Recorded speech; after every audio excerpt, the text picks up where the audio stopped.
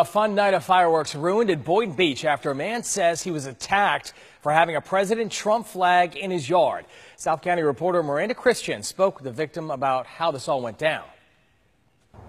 Jeff Good tells me he was just enjoying the 4th of July when someone drove in the front of his house and told him he needs to take down this Trump flag.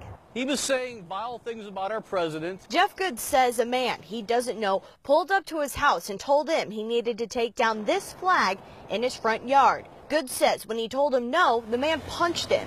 Right in the face. In fact, he kind of used like a claw method. Good says instinctively he tried to hit him back, but got his arm stuck in the man's car as he sped off. This is where it happened.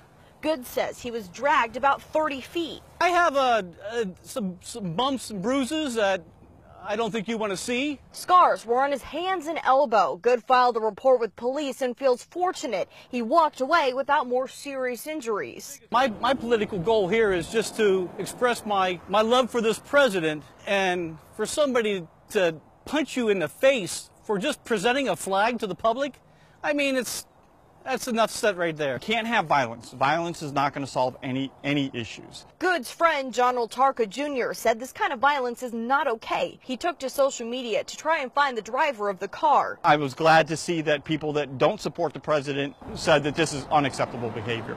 Good says his flag will stay in his front yard, that this is his right to show support for President Trump. He still will be the president tomorrow and the day after. So might as well keep the flag there today, tomorrow, and the day after. Good says he saw a small silver car, possibly a two-door. Boynton Beach police say anyone with any information should contact them. Reporting Boynton Beach, I'm Miranda Christian, WPTV News Channel 5.